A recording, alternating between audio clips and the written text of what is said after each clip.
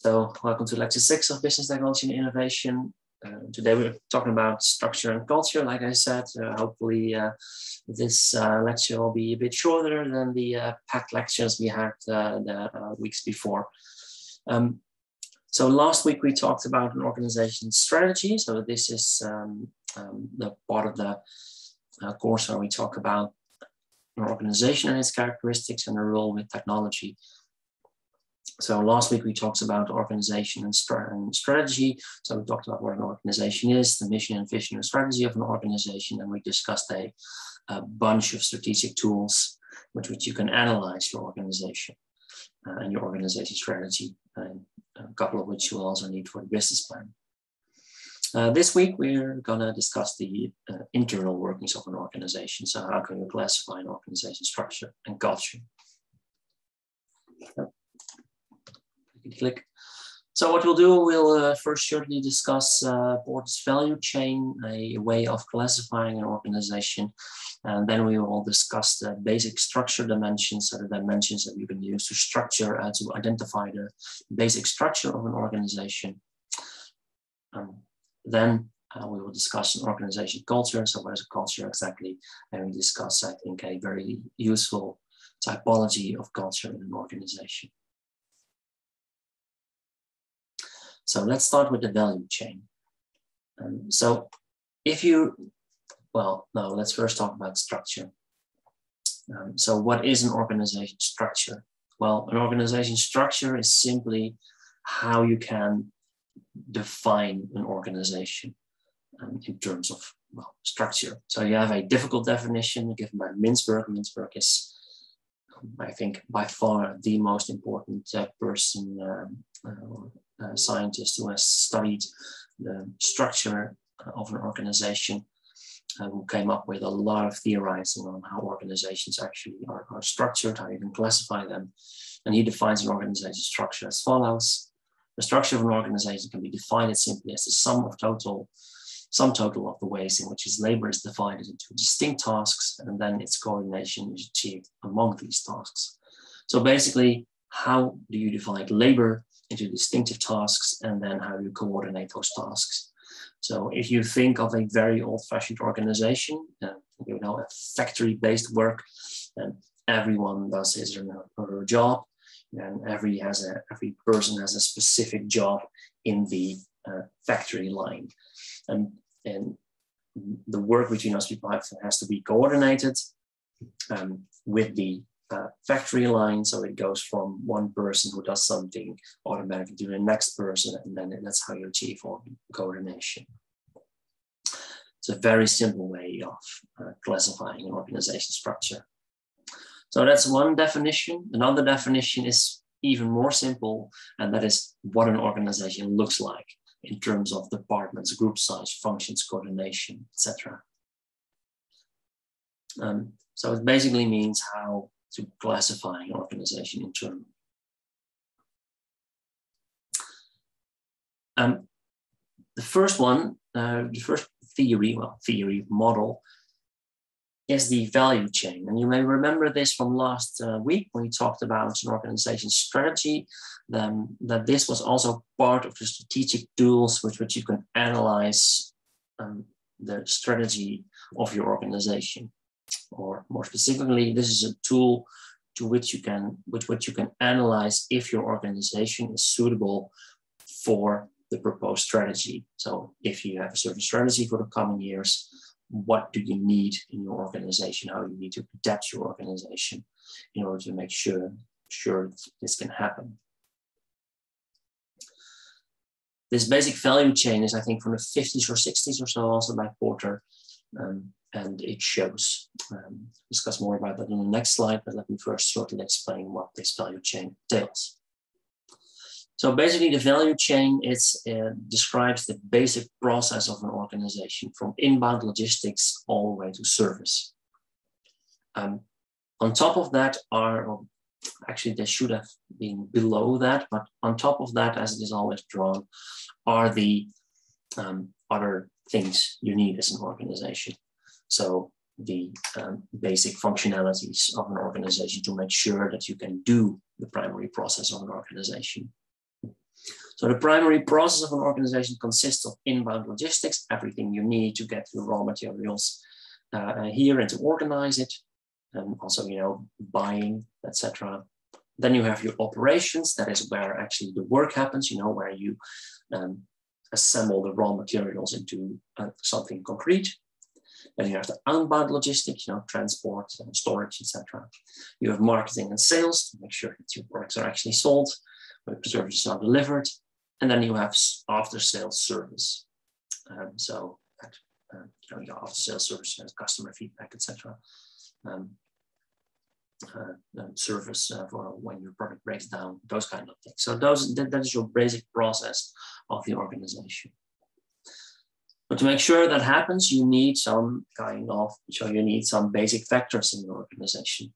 So first of all, you need to have the infrastructure in place, which means you need to have you need to have the buildings where your people can work. There needs to be kind of a management team, a management structure. Finance is also located here, just to make sure that you are able to do everything. You need human resources, so you need to know who works in your organization, how to pay them, who is when on leave, how they are doing, administering sick leave, etc. Those kind of things. So human resources.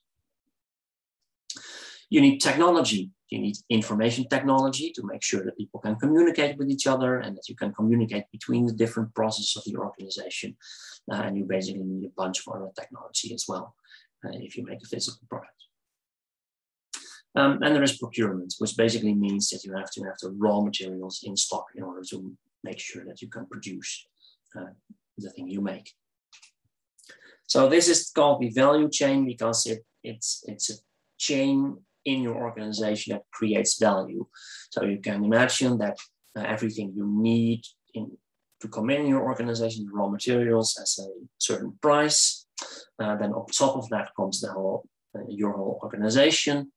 And after the product leaves your organization, you have added value. So the product you make is more than the sum of the raw materials and everything you add in between, because it also contains, revenue or profit margin.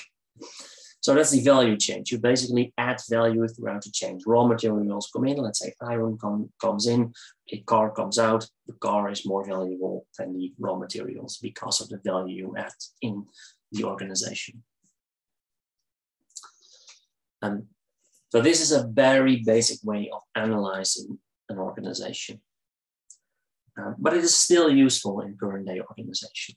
So the major drawback of this value chain is that it mostly applies to organizations who actually make physical stuff, where you do actually have raw materials coming in, when you do have something that happens, and when you then sell something, think of a basic factory that makes a product.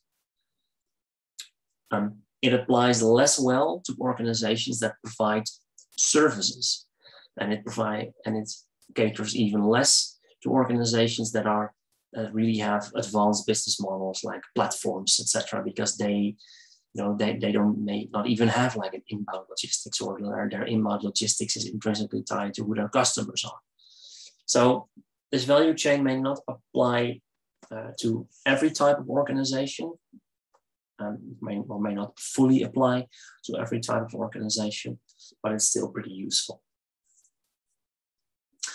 Because you can use it to analyze how strong or weak and what opportunities, threats you have for each component, especially concerning your organization strategy. So for example, if your strategy as an organization is to, in the coming years, to be able to produce your product cheaper than before, then you can do a SWOT analysis for the entire value chain. So, okay, what do we need to do if we want to offer our product cheaper? How strong we is each component? What can we do in our operations? Do we have leeway? Do we have flexibility to increase the time, or decrease the time that a product needs to be manufactured, etc. You can think of inbound logistics. Can we have So do we need to have everything in stock, or can we have like a just-in-time delivery so that we have to keep less in our warehouses, which is cheaper? So if you have a certain strategy, you can go through the value chain and you can use this value chain analysis to see, okay, what are we good at? What are we less good at? What do we need to change in order to attain our strategy? And you can, so you can do that for your organization strategy. You can also, in general, more in general, but also still, of course, tied to your strategy, see how well you are doing in terms of competitiveness to the to other organizations. So for each of the resources, you can check if your resources are rare, valuable, durable, and inimitable. So cannot be copied by other organizations. So, for example, your service organization, is this something you do better than other organizations? You know, is it rare? Is it something you have? Do you provide exceptional service that your competitors don't? Are your competitors able to imitate you on your service level? Is your service level durable? So is it very expensive to maintain, or is it something that is, you know, that really adds value to your company, which is also valuable? So for each of these, you can check. Okay, is this, how do I basically, how well do I do on this aspect with regard to my competitors? And that may also allow you to analyze, okay, how well you are doing, or what you need to change in your organization. So this is a pretty useful but very basic tool to analyze the internal workings of an organization. And well, like I said, the main drawbacks of this tool is that they mostly apply to organizations who make products, and less to organizations who provide services, or are more a kind of process or platform organization. Another drawback is that there is relatively little attention to human capital. So human resources is there, but especially if you're an organization in which human capital is very important, you know, you want so that you, for example, provide a service for which you really don't actually make a product, but rely on the knowledge of the people who work in your organization. I would say when you're an organization who makes video games, consultants, marketing organizations, they really rely on human capital and not on operations and raw materials. And there is relatively little attention for that in this model. Okay, that's one. I think this one is pretty self-explanatory. Okay, let's. Tacit resources. Ah, yeah, good question. No, sorry. Tacit resources. Tacit means silent. And in knowledge management, we talk about tacit knowledge, and that is knowledge that is not explicitly written down somewhere. So, for example, if you need to operate a machine, you get a manual, you can read through the manual, and you know how to operate the machine. So that's explicit. Tacit knowledge would mean that you talk to someone who has worked in the organization for years and who say, well, the machine sometimes goes down, but then, you know, you have to just unplug it and plug it in and then kick it in this place and then it works again. That is something that is not in the manual, but that only resides in people's minds. And that is what we call tacit knowledge. But there are lots of tacit resources. So especially in organizations who work with knowledge, so organizations who do not make physical products, like the examples I gave, you know, like the work I do, and when you are a programmer, etc. A lot of the resources in the organization are in people's minds, and that is what we call tacit.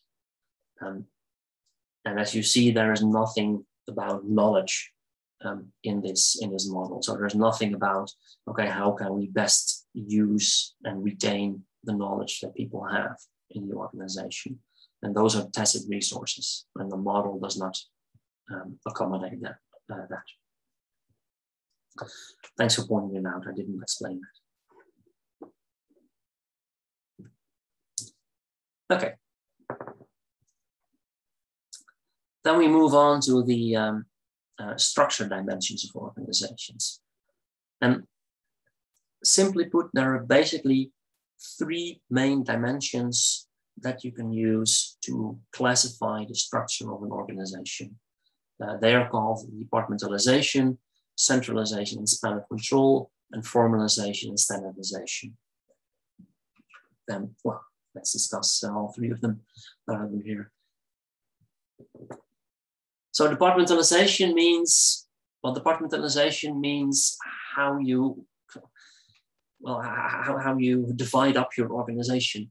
So basically, departmentalization can be functional. So, and an organization is split up in a way that different departments or parts of the organization do different things. Or an organization can be more like divisional, that you have separate divisions, which are, for example, locally oriented. And oftentimes it's mixed, so completely unclear, but let me give a clear example. So this is the top is a functional division of an organization. So if you create an organization chart, this is an organization chart, then you can create the organization chart in a couple of ways, depending on how the organization is basically structured. So an organization can be structured functionally. So within the organization, we have a marketing department, we have a production department where the work happens, we have human resources, we have customer service, we have an IT department, we have finance, and maybe there are a lot more. So an organization is structured according to function. So for example, in our organization, we have the people who do the core jobs, so who teach and do research, and we are the scientific staff. Then we have the support staff, and the support staff is divided into IT, marketing, human resources, finance, and a couple of others. So we have so that's the functional division within our organization. The other type of division is, of departmentalization, is a divisional structure. Now this is when you split your organization up into separate divisions based on whatever dimensions, and then have separate units for each of these divisions. So for example, an organization could be, it could be divided into different products that the company makes. So for example, if you're a medical company, you can make medical devices, you can make consumer products, baby care, diabetic drugs, nutritional supplements. Example, so those can be the divisions of your organization. You know, Philips, for example, Philips has Philips Medical, Philips Consumer, and from others that I don't know of. But you can also be divided into geographic regions. So, for example, you can have a European, an Asian, an American, or Northern South American division of your organization, or even more fine grained. You know, you can have a Tilburg, Amsterdam division. But it all means that the departmentalization of your organization is not based on the function of the people, but based on the division in geography or type of products or services. So of course, these are very simple examples of a structure. So here you have a CEO with different functions below it. So usually it's much more hierarchical. So you have a CEO, and between the CEO you have like general managers. Then you may have a functional division. Then you have a head of marketing with everyone in marketing below it. And even marketing may be subdivided into, you know, regular marketing, social media marketing, after sales service, etc. So it may be, so oftentimes a organization chart is more complicated than these simple examples here. And what you often see is that that you have a that you have a mixed structure in your organization. So departmentalization in most organizations is both functional and divisional. I think we have an example here. No. So for example, in our organization, you see that you have a, well, you have the board of the university. Directly below the board, you have the faculties of the university. So we have 5 faculties. We are the faculty of social humanities and data science. We have social science, we have law, we have economics, and forget one. So this is the main functional division of our university along those 5 different faculties. So those are below the board of the university, and then, but then we have also a functional division. Some of the functional division is university-wide, so we have one central finance department, we have a central IT department, but there are also functional departments within each faculty. So each faculty has its own human resources, for example. So you see that it's mixed. So our university, as our most larger organizations, are a mix between functional and divisional structure.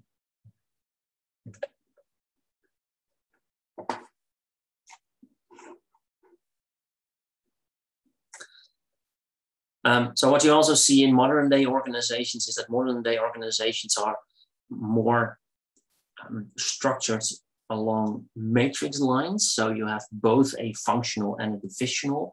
So for example, you as an employee work for, so say you are a social media expert in your organization. You are probably, so you belong to the functional division of marketing, but you're a member of probably more than one divisional team so for example, a part of your time you work for product 1, another part of your time you work for product 2, but within that product you are the social and media expert, and you work together with, for example, developers, with other marketing managers, with someone from IT, and together you are a team for a certain product, but you are still also part of the marketing division. So that's a matrix division of the organization. So basically, these 2 divisions, so functional and divisional, is like archetypes, so the most simple, clean types of division of the organization, but oftentimes there's really integration of different departmentalization structure in the organization.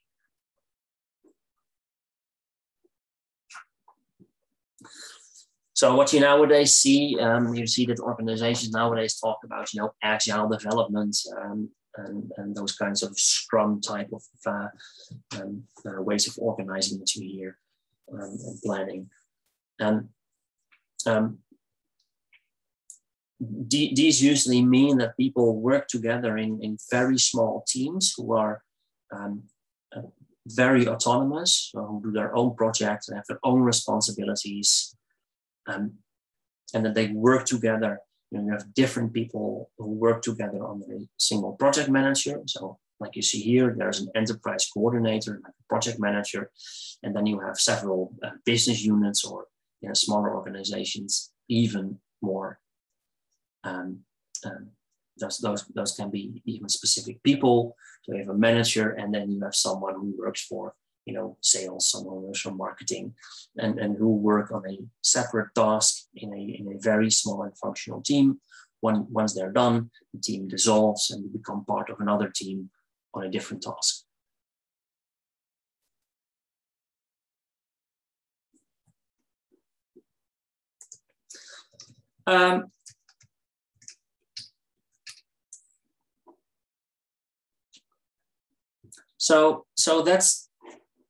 So remember, we are still talking here about departmentalization. So these are different ways of classifying the basic structure of the organization. Departmentalization, which departments or functions. do you define your organization into?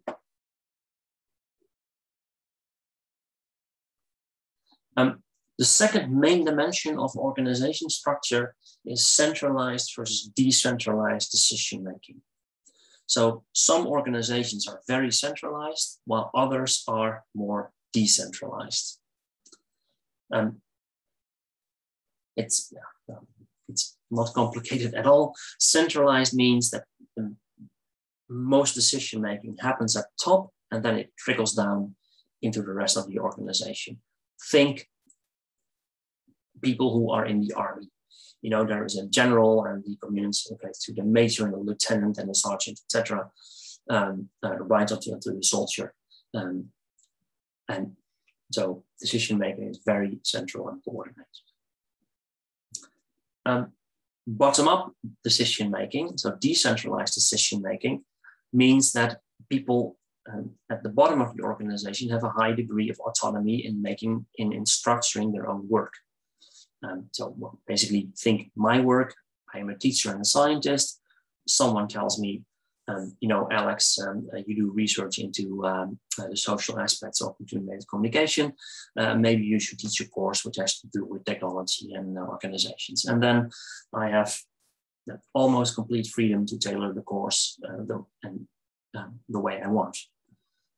So decision making is very bottom up. You know, I get very broad guidelines of what I am supposed to do. You have to do some research, some teaching, but how I do my work is very much up to me.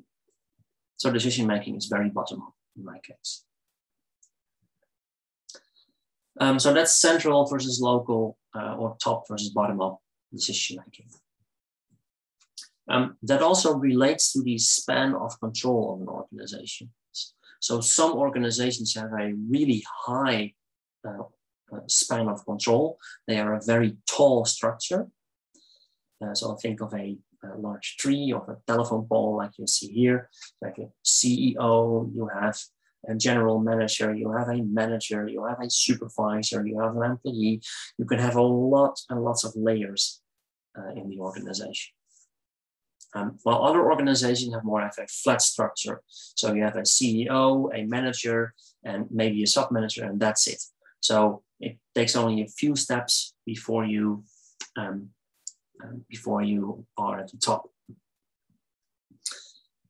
And what works best really kind of depends on the organization. You know, if you have a really strict organization, if you make a fixed product, you have to make sure that everyone does their job and there's not much freedom, then a centralized decision making will probably work best. Also, if you work with classified information or with difficult IT or privacy and security things, then centralization is basically probably best. If you are a very flexible organization, you need to be innovative, or if your employees are really professionals and very autonomous, then a flat structure and bottom-up way of decision making works best. There is a picture of our R&D here. I'm going to come back to that in a couple of slides. That's the second way of classifying organizations. The third way is formalization and standardization. And that means how well is the job defined. Formalization and standardization is also oftentimes called control versus coordination.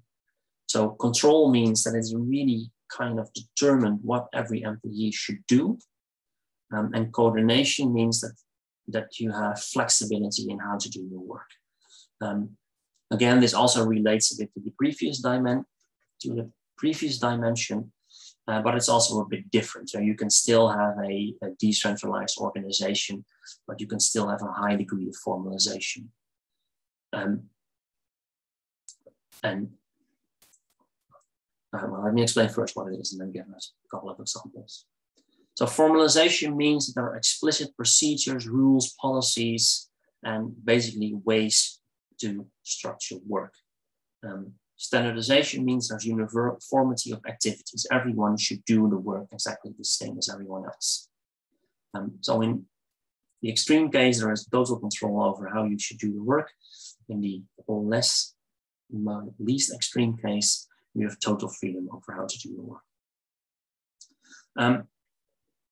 So think Apple geniuses. So if you work in an Apple store and you have to, and you work in customer service, the organization may be fairly, fairly decentralized and fairly flat, but it's very, very, very formalized. So there are manuals online that you can find online of how Apple geniuses should behave, and it's very, very structured. So for every possible situation, there's a standard way of answering the questions or the issues, and they should keep that central way, and they should not veer off from what they have learned in all the manuals. So it's very controlled how they should do their work. So that is formalization. So of course, coordination means, okay, I want you to, for example, develop a marketing plan for this company. We need it in 2 weeks, but how you approach it, that is up to you. So you have to coordinate with your fellow project team members, and you can see how you want to do it, but we need a marketing plan in 2 weeks. So that is a very low degree of formalization. And again, one is not better than the other. So for example, if you have an organization that actually makes a physical product, you want to have a fairly high degree of formalization because you want to make sure that every product turns out the same. You want to have high quality control. So therefore you probably need some formalization.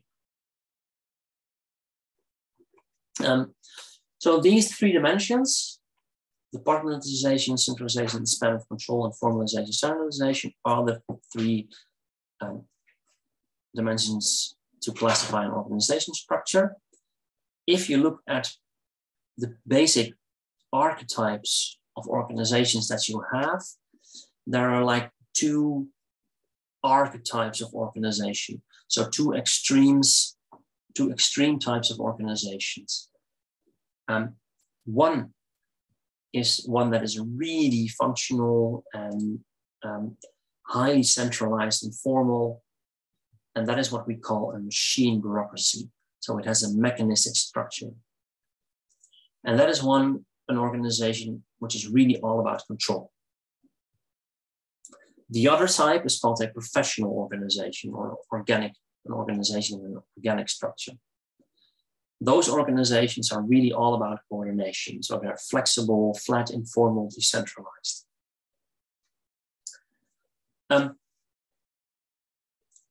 So let me, let's just first ask a couple of questions. So if you think machine bureaucracy versus professionalism, what would a call center be? Would that be a machine bureaucracy or a professional organization?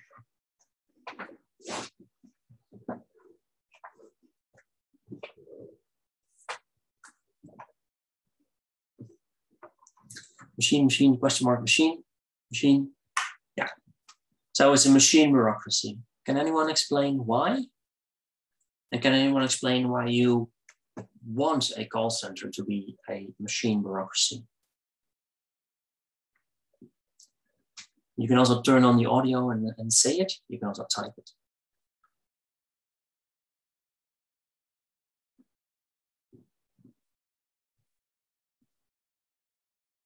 Yeah, everyone has the same guidelines to help their customers. There is a hierarchy. Everyone should have the same answers to the customer problems they encounter.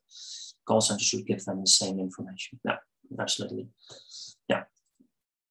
Of course, there's a difference between different types of call centers. So some call centers are very basic and some are more complicated.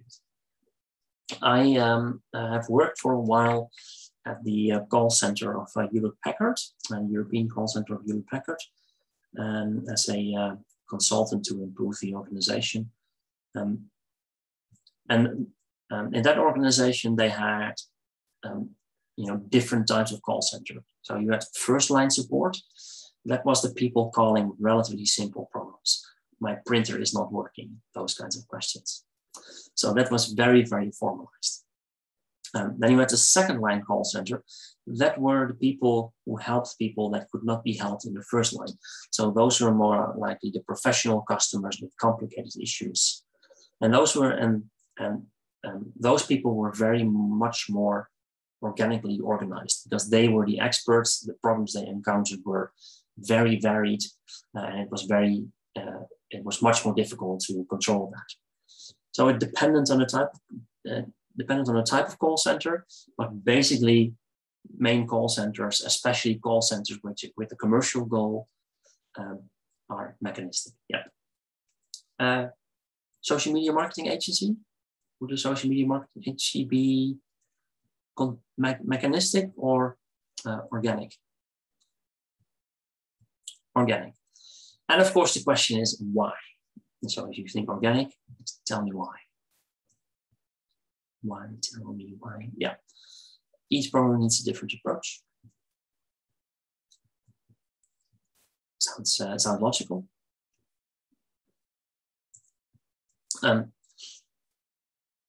But again, it also depends on where exactly in the team you work.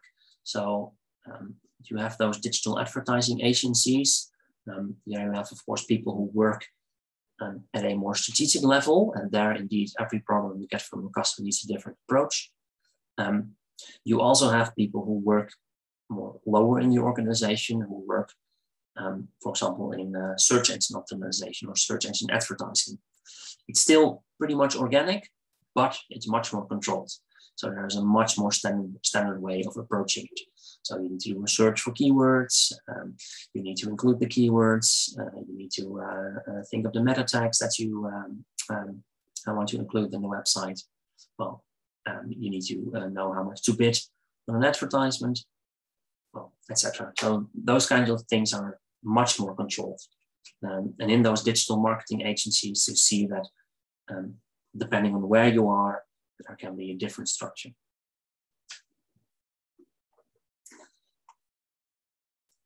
And there we basically get to these two different pictures. So if you think of McDonald's, you would say that is a machine bureaucracy. And probably some of you have worked at McDonald's and, well, you know how it works. Everything is really, really, really mechanistic. So I heard from my niece who works a lot younger than I, and who works, I worked for McDonald's in the past couple of years, that, you know, if you fried fries, there is even a standard amount of salt. Where you press a button and there is a standard amount of salt that is distributed across the fries. So pretty mechanistic. So if someone has other examples of how mechanistic it is when you work at the McDonald's, please share them in the chat. It's always fun to hear. But you can also imagine if you work for McDonald's headquarters and you have to think about the strategy of McDonald's in the coming years. You know, for example, in the Netherlands, in 10 days or so, we are getting every McDonald's restaurant is getting a vegan or vegetarian hamburger, so a Beyond Meat burger. That has to be decided somewhere in the organization. And probably the people who think about that strategy of McDonald's, they are probably work in a more professional organization structure. So it depends on the division that you're in the organization, what type of structure you have. So if we go back to a figure like this, it could well be that within baby care, the structure is more mechanistic, while in medical devices, the structure is more professional. McDonald's only made for. Yeah, I'm very sorry. I also have to cook today, so when I'm done at 6:30, I immediately have to stop and cook and then eat. Or else my girlfriend gets angry.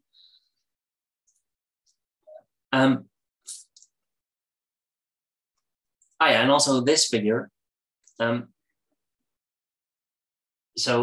This is an example of where an R&D department is located in your organization. So an R&D department can be located within the central organization, but also within the different departments. But more interesting, I think, is that whatever type of organization you have, probably the R&D department is bottom up and is coordination instead of control, because that's probably the way you are most likely able to innovate. So within larger organizations, basically you see that different divisions and different structures have different types of organizing. But basically, if you want to analyze an organization or analyze part of the organization, these are the two archetypes of structure.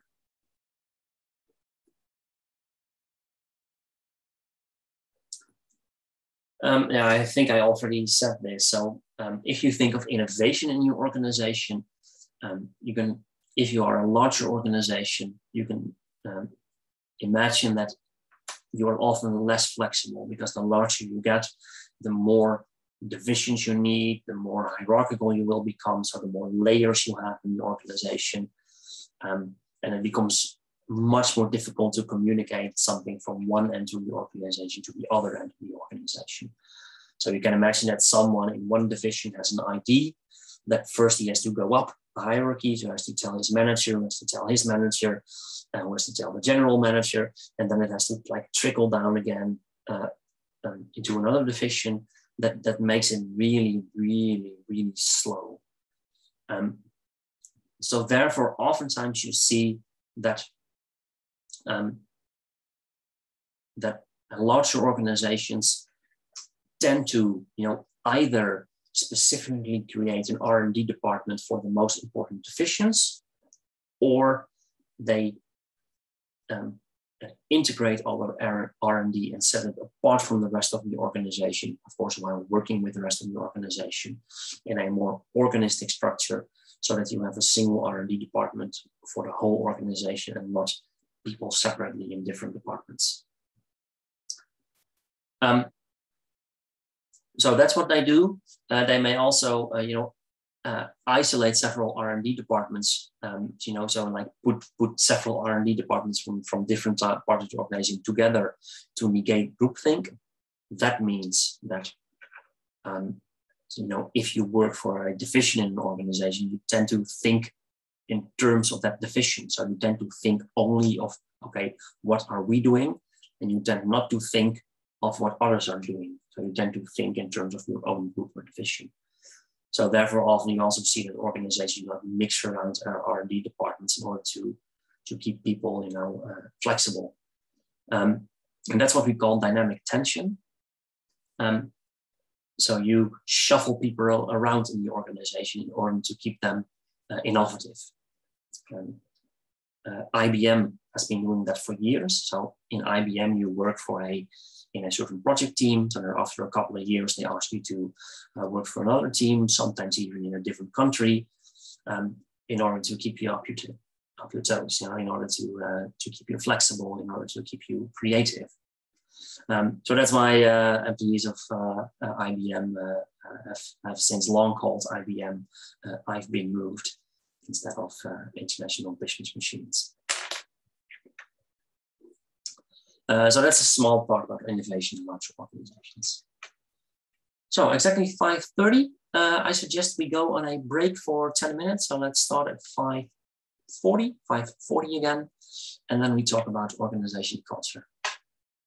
So, okay, I'll thank you, and I'll see you in a bit. So let's continue with the second part of the lecture, which is about culture of the organization. So structure and culture of the organization are, of course, oh, sorry, let me forgot to close the door.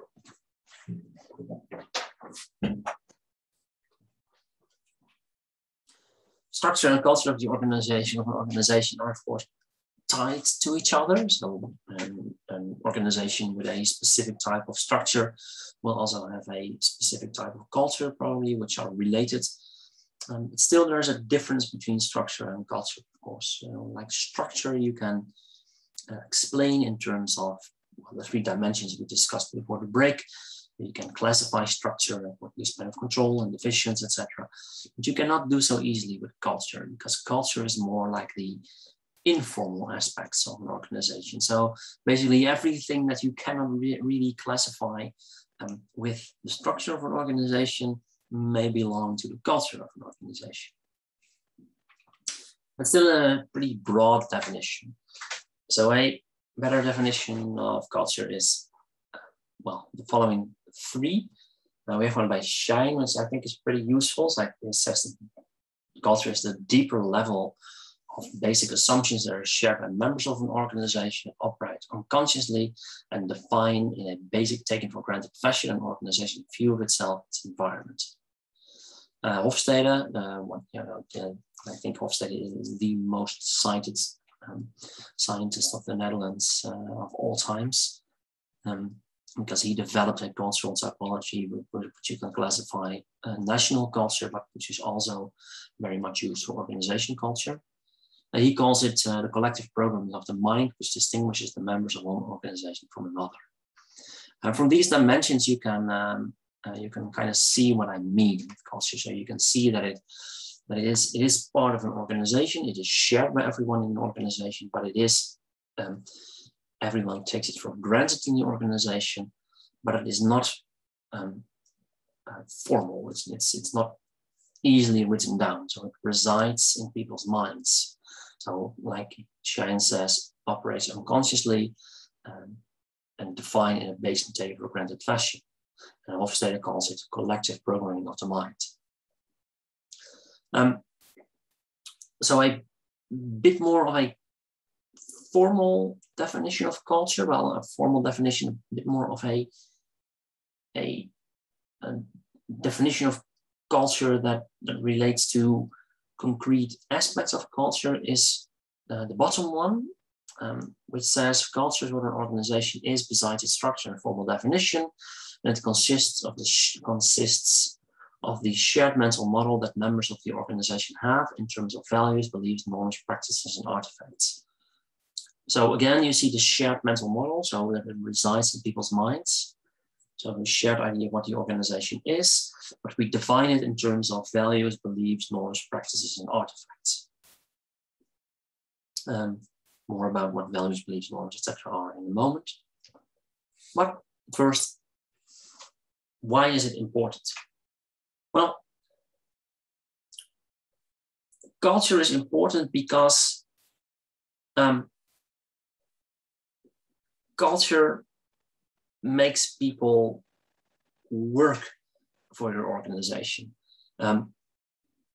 So culture is a way of tying people to your organization and a way of having people know what they're supposed to do in an organization. Sounds a bit weird, but I can explain it with this slide. So as an organization, what you want is to have your employees do what you want them to do in an organization. So if they work in the factory, you want to do them to work at the production line and do their specific task. But there are several ways of getting people to do that, of getting people so far as to do their work. So one of those control mechanisms, as we call it, is market-based, which basically means that you pay people to do their work.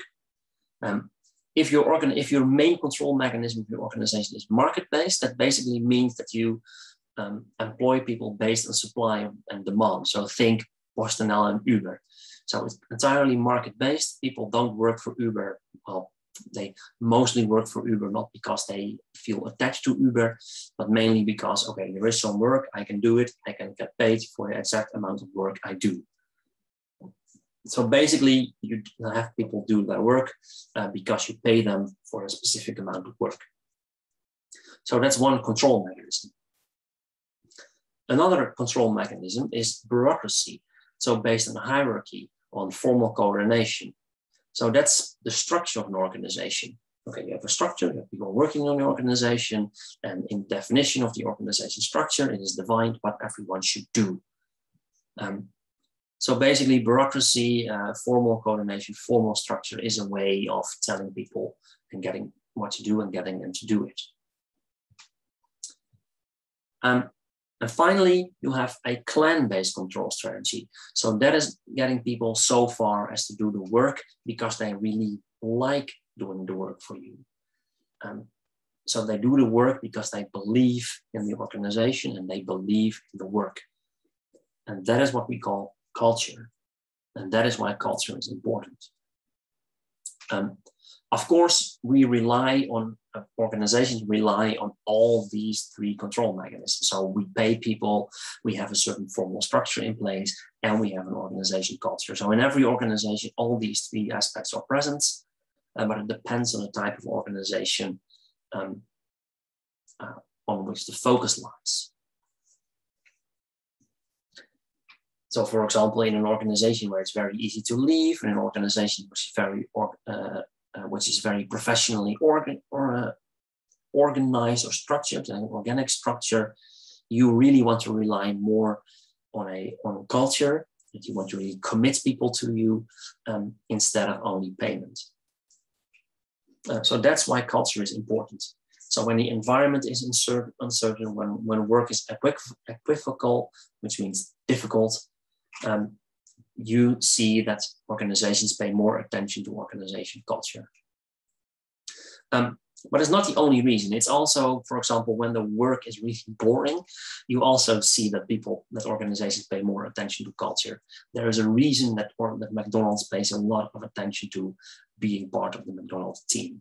So because paying for such a job is not enough to make you happy. You need to also feel kind of part of McDonald's. So it gives you a sense of identification, a sense of autonomy to feel part of the organization. So that's why culture is important.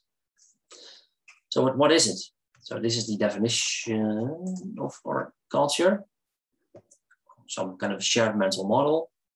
But you can basically classify culture of consisting of beliefs and values and practices, norms and artifacts. So those beliefs and values are really things you learn unconsciously. So those are the core assumptions and values of an organization. So for example, we have equal opportunities.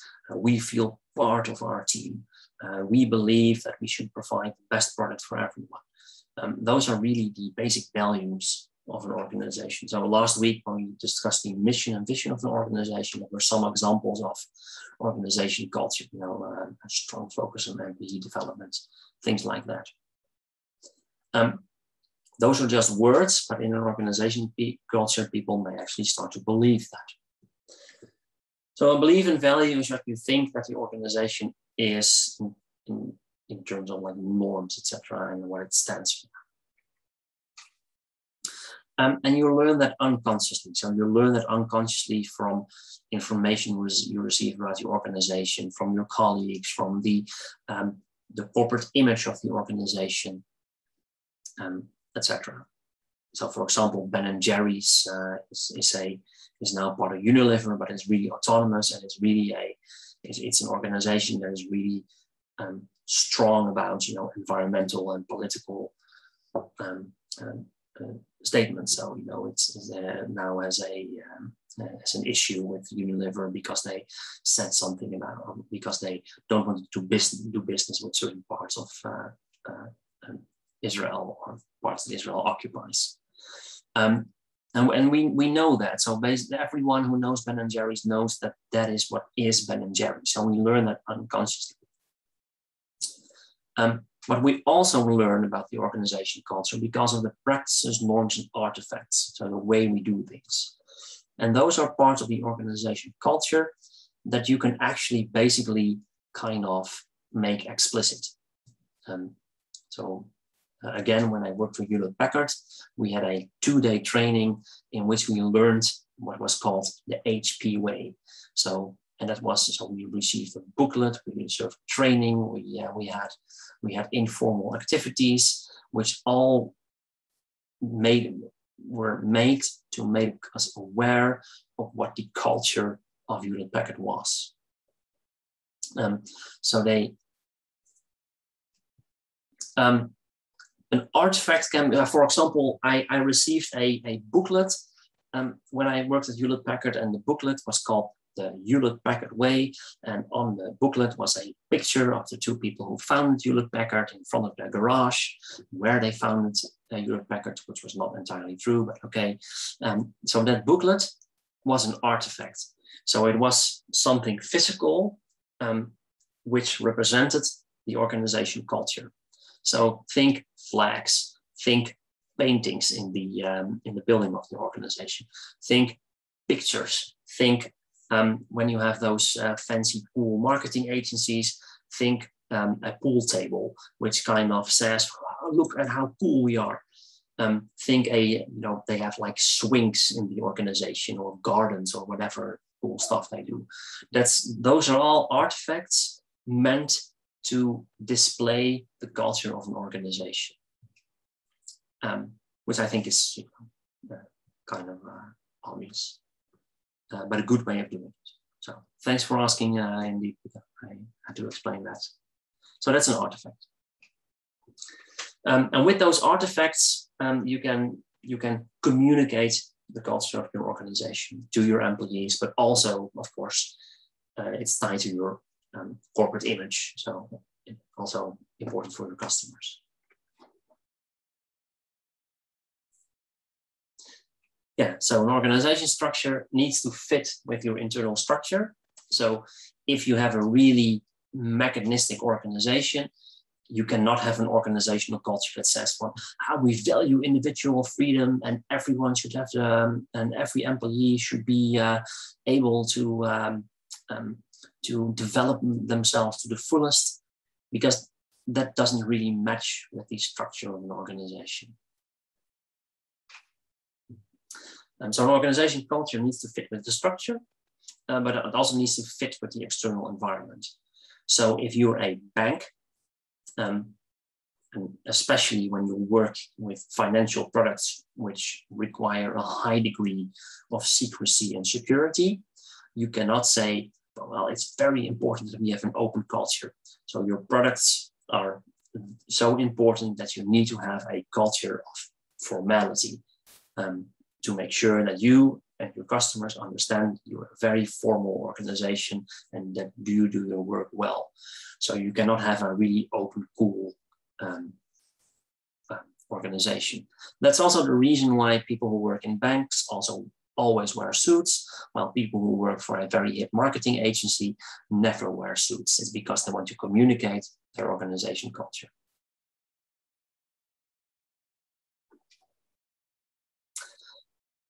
Organization culture is very important. It's a very strong determinant. It correlates very strongly with employee behavior and satisfaction, and therefore it also correlates very strongly with employee performance and innovation. So if your culture is downgrading your organization, people are less committed to your organization. They're not willing to share ideas.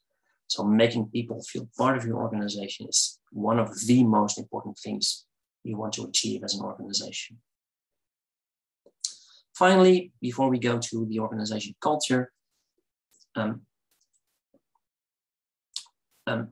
sometimes organization cultures tend to fall in line with national cultures, which happens. So, for example, cultures of organizations in the Netherlands are not really strict, so we are rather informal, and we don't shy to say something to our manager if we disagree. So it's part of our national culture, but it can also be part of our organization culture. But organization culture, of course, can be more than your national culture. So what types of organization culture can you have? So in the literature for today, there are a couple of chapters, and one of these discusses models of management. And this is a way of looking at what management of an organization is. So what as an organization do you focus on? So for example, if you look at the bottom right, you see rational goal, and that says to maximization of output. Two dimensions, external and control. How can companies adjust their company culture to each country culture? Yeah, that's a very good question, actually. So let's discuss that first. It's quite interesting because that is a challenge for many organizations who want to go, international. So, for example, if you're a very Dutch company and you want to go abroad, and for example, even if you go to like Belgium, your organization culture may not match the national culture. The directness of the Dutch is really not appreciated even in Belgium, and not at all in Germany. And there is even a difference between, I'm from the north of the Netherlands, and there's a big difference with us here in Brabant, which are very less used to the directness. So I don't know how, but you have to realize that. So you have to realize that maybe in different divisions of your organization. So if you go abroad and you have a German division or maybe even a Japanese division, that the culture in that division probably is different from culture in the rest of the organization or in another country. And that's actually one of the main challenges of working together in a larger organization. So for example, in virtual teams, so in virtual teams, people from across the globe might work together for a single organization on a single project. And differences in culture is one of the main focus points there. So if you don't take that into account, performance of virtual teams will be very low. And that's more important than, for example, the actual physical distance of the virtual team. So finally, so it is something you have to take into account. So different parts of the organization have different cultures depending on where they are physically, but also where they are in the organization. But exactly how, there's no clear-cut answer for that. Very good question. I hope that's okay. Okay, thanks. Then I go back to this. You may think, what does this have to do with models of management? That has to do with culture. We're getting there. So this model was originally developed as a basic model of management. So what type of manager, what type of organization you are. So how do you want to manage your organization? So for example, the rational goal, that's really a style of management in which you want to maximize output. So if you as an organization, want to maximize output, maximize profits, then your model of management, so your management philosophy is rational goal. If you think your organization should be really innovative, you want to be focused on change, you want to do something different every once in a while, your managed style of management or your management philosophy, I think management philosophy is the best word, but your management philosophy in that case is called open systems. If you want to focus on your human resources, your management philosophy is human relations. And if you want to focus on the internal workings of your organization, your management philosophy is internal process. And the word philosophy means how you should manage the organization. And that is really, really close to the culture of the organization. And so actually a researcher has said, well, let's take these basic models of management. So let's take these management philosophies and let's see if we can also use them to classify the culture of an organization. And that turned out to work pretty well. So this is a well-used framework to classify organization culture. There are many more ways. So you can classify an organization according to national culture, for example, power, distance, individualism, if we value our free time or whatever. But this one is specifically useful because you can really tie it to the structure of the organization and also to innovation. So what does this mean? Well, basically this model says there are two ways, two mental models, two philosophies, two dimensions of philosophy to look at organization culture or to look at management philosophy. The first dimension is flexibility versus control. So some cultures of the organizations are very much geared toward flexibility. So they want to be, they want to be flexible. They want to allow people to innovate, to do what they want. And other organization cultures can be more geared towards control. So we want everyone to fall in line, everyone to do what they're told. So those are two management philosophies, but also one dimension of culture. The other one is internal versus external focus. So some organizations may classify their culture in terms of external factors. So we are focused on change. We are focused on the consumer. We value consumer input. We want to do the best for our customers. External focus. Other cultures may be more internally focused. For us, employee development is most important. We value employees' free time. We want to have a good work-life balance. Internal focus. And those are two dimensions. So if you cross these, you have 4 cells, 4 typologies of organization culture.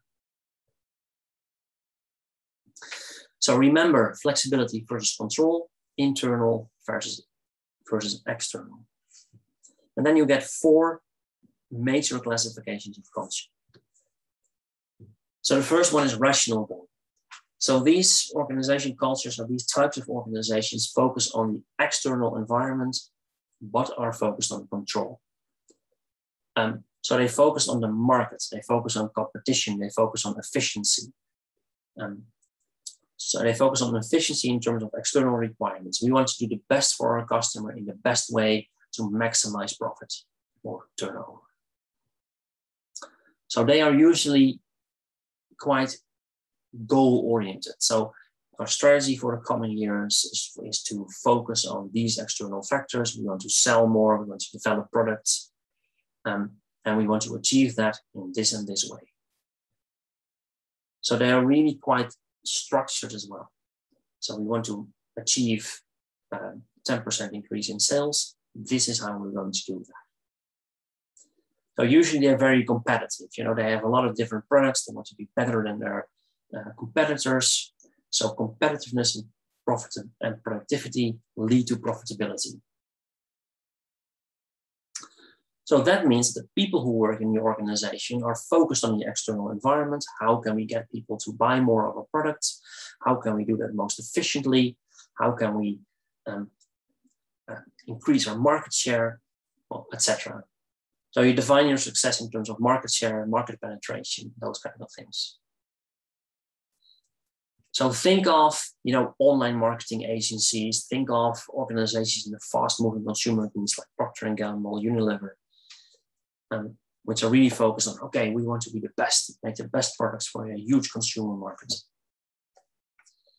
And if you look at their culture of the organization, you see that it's really focused on, okay, how can we make our organization profitable? How can we make better products for reduced costs, for have people buy more?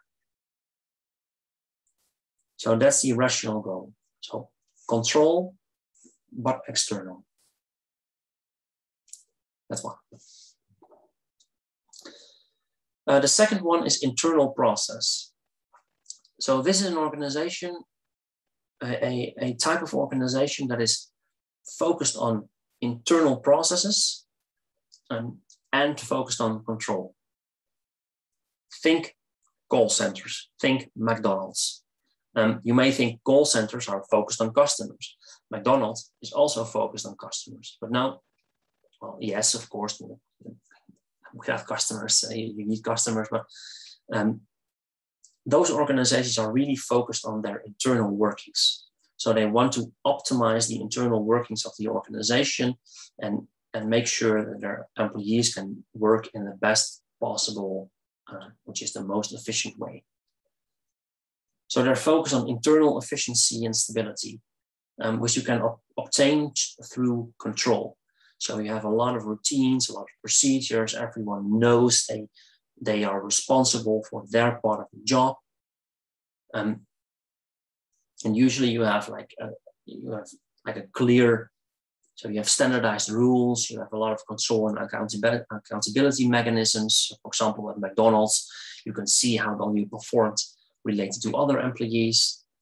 So for example, at commercial call centers, if you have to sell, energy contracts, there is usually like a screen in the room where you work, where you can see your daily performance compared to the other people around you. So it's really focused on, how on your work and how well you are doing in your organization. So a lot of authority, a lot of standardized rule, little autonomy, and a lot of rules and policies. So if you want to promote yourself, it really depends on your knowledge of rules in order to get higher up in the organization. If you work at basic IT, network support, if you work at a production line in a factory, this is basically your type of organization. That's 2. The third one is human relations. Human relations is also internally focused, so focused on internal organization, but is focused on flexibility instead of control. So we're now going over to flexibility. I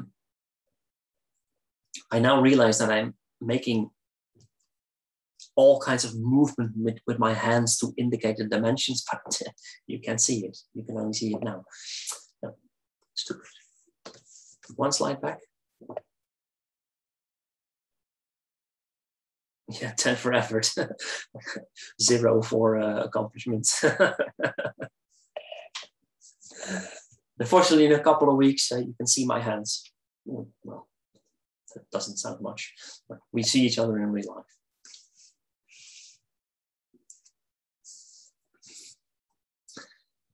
So human relations. So human relations is focused on in the internal organization, but flexible. So this is the type of organization that is focused on the relationships in the organization. So it's informal, focused on interpersonal relationships. We focus on well-being, commitment, participation, support. So your core assumption of the organization is that your employees work best when they work in teams, when they like each other. So you can best manage your organization, you can best manage the entire environment through teamwork, through employee development. Your customers are partners instead of customers. You want to empower employees. So basically you want to focus on employee commitments and employee satisfaction. And you do that by creating a good internal climate. So you have concern for people, and you focus on teamwork, on participation, on consensus, those kinds of things. I think our organization is human relations. So we as scientists do not focus that much on our external environment. Okay, we value you as students, but we really consider you part of what we do at a university and not as really as our customers. And we are really focused on on teamwork and on more on like on internal work. So we may be mostly human relations or maybe internal process as scientists. But for example, IKEA is a very large corporate program. You're part of the IKEA family, and they have all kinds of programs in place for human development at IKEA, for employee development and satisfaction, a lot of attention to work-life balance, those kind of things. And in general, you also tend to see this kind of culture when organizations are not that sensitive to economic cycles, because then you don't need to be focused on your accomplishments and your external environment, because that is relatively stable.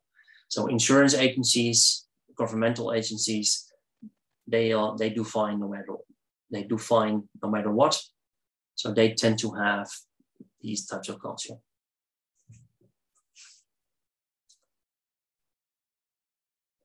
So then finally, we have the open system. Let me know if I should go back for a while. The open system is also flexible, but then focused on the external environment.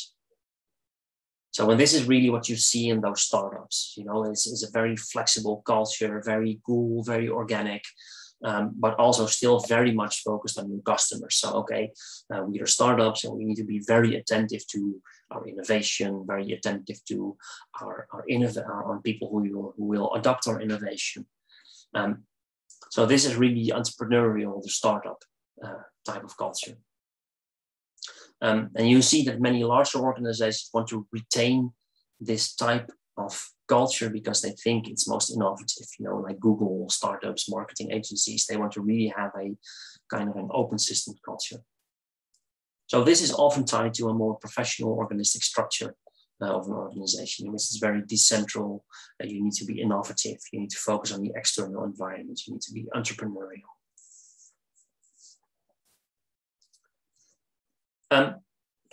This is not to say that innovation always works best in an open system culture. You may think so, and if you have a really innovative product, so if your product is really like a revolutionary or an architectural innovation, then your cultures, then you're probably a startup, and then or you're probably a specific R&D department within a larger organization, then probably you are open system. But if your innovation is more like incremental or regular, then this may not be best. So because then your innovation may probably be, it may, for example, fit rational goal.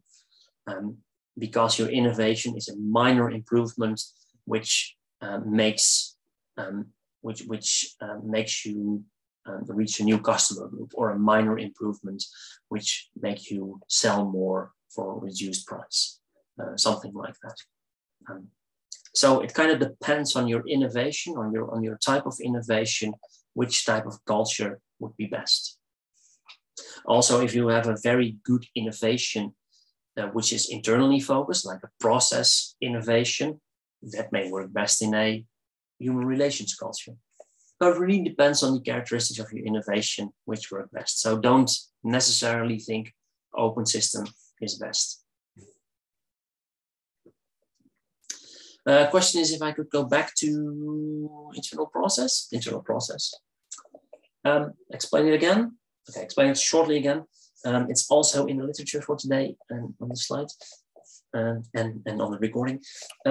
So internal process culture is a culture which is focused on control. So if you work for McDonald's, you still may feel part of McDonald's, but you know that the work you have to do is really control-based. So it really fits a mechanistic structure.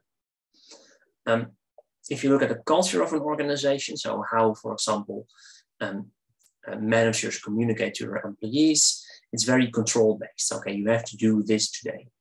There are very clear lines of decision-making. You cannot be very innovative and say, well, I don't want to do this today, I'm going to do something else, because there is someone who is saying what you are supposed to do. So it's pretty standardized. That also means that you have relatively little autonomy in your organization, in your work. So you have little autonomy to do what you want. Therefore, you know, you can feel part of the organization, but not because you feel free. You feel part of the organization because you feel part of the team. You feel part of the organization because you feel proud that you can do the work. So that would be the cultural aspects of it.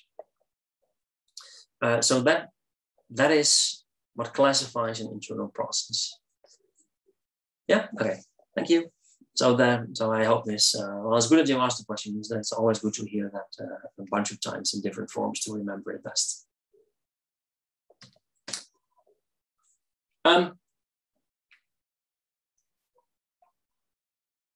So I already explained that it depends on the innovation which cultural type fit best, but it's also the other way around.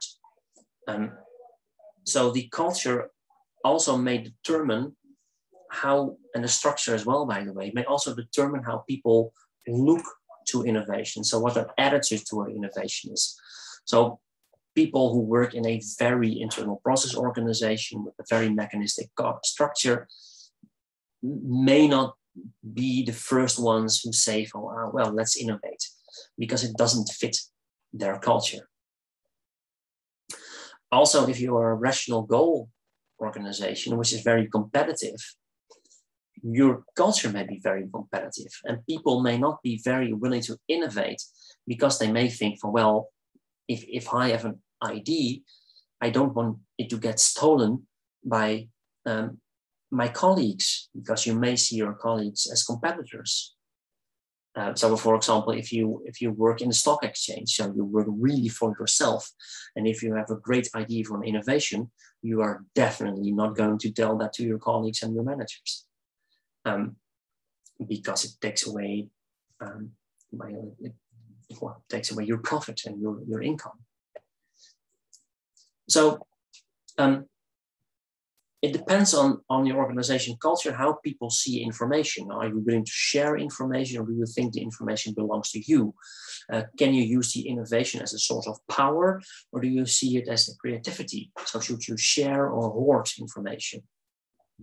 So if you think the information in an organization belongs to the organization, if it is a source of creativity and it should be shared, then you're much more likely to innovate. But if you see innovation that you have as it belonging to you, to be hoarded, to be able to yield power in your organization, then your people in your organization are much less likely to innovate. So similarly, so if people are really resistant to change, so for example, in a human relations culture, they may be very much focused on employees, but not very much focused on innovation. They may consider innovations to be less useful. So different types of innovations belong to different types of culture, but the culture and structure of the innovation also really determines the attitude people have towards sharing information and towards innovation in general.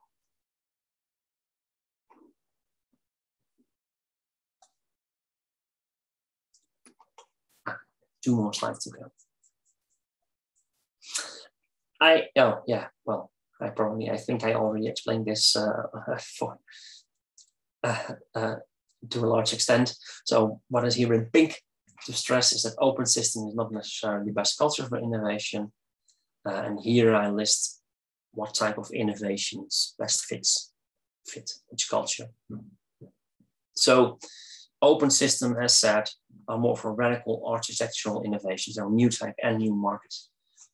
So for technologies which are really at the start of the adoption cycle, at the start of the technology curve, then you need to be really flexible, really focused on the environment, focused on new technologies. So an open system may best fit that kind of innovation.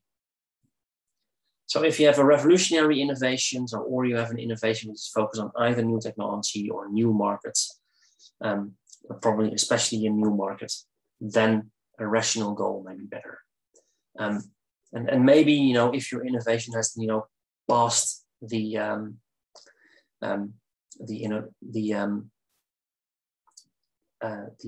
hype cycle, past the gap, then you may say, well, okay, we're now in the stage of the early majority, so that would best fit a rational goal organization. Incremental innovation probably best fit internal process, and human relations. It can be both. It can be that human relations are really focused on themselves and not really on innovativeness. But on the other hand, if you are a human relations culture, you people feel part of the team, and they also be more inclined to adopt the innovation. So it depends on a bunch of factors which innovation will best fit which culture. Would also make for a good exam question, by the way, as an example of an innovation, and explain what type of culture would this best fit into.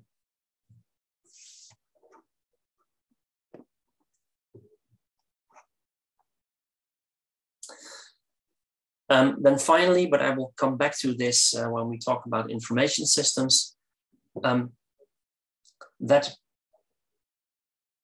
the culture of an organization also affects which information technologies work best in your organization. So for example, we know that social media may make an organization more informal because social media allows you to share information much more easier across the whole organization. But it may also not be. So if you have a very internal process organization or a very rational goal and competitive organization, people may not use social media because they think they should keep that information to themselves. So also the information systems and the information technology in an organization is also tied to culture. But I will come back to this slide when we talk about information technology in organizations in 2 weeks, no 3 weeks, because there's a week in between. So this we get this on screen over here, we get back to. So for now, I'd say we call it quits, and then I'll see you next week. So next week we talk about technology and processes in an organization, and we talk about how to analyze information in your organization. And I will also think that lecture will take less than 1.5 hours. So thank you very much, and I'll see you next week. Yeah, I promise it will be a short lecture. It's still 5 minutes before the end. Yeah. I will never make a promise like that again. So sorry, I talked too much. So thank you very much.